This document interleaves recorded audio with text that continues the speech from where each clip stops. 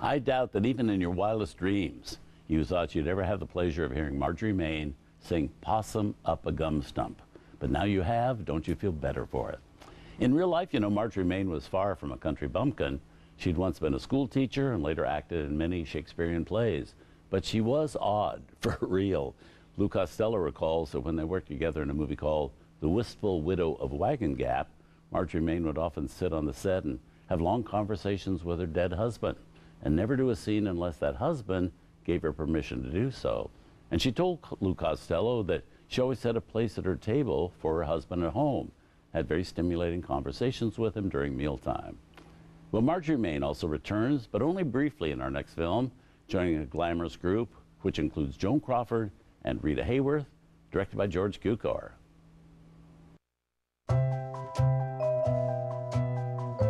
Tonight on Turner Classic Movies, Joan Crawford eats up the hype of a new religion in Susan and God.